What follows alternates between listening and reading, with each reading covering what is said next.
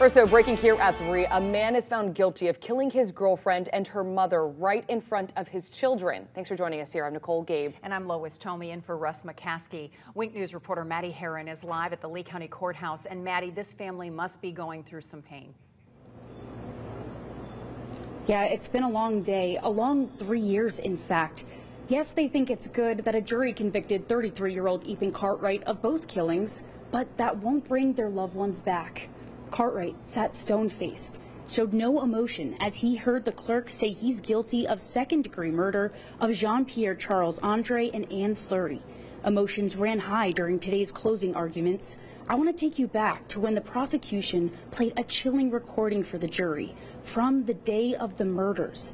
The screams and gunshots from their home in San Carlos Park, their final moments echoing through the courtroom. He chases the mother of his children out of the house as she runs. She's running, screaming for help. Call 911, call 911, and he shoots her, and he shoots her, and he shoots her, and he shoots her. Moments later, as the jury began its deliberations, I spoke to Anne Fleury's father, Remy. He told me a guilty verdict in his daughter's murder does not mean justice has been served.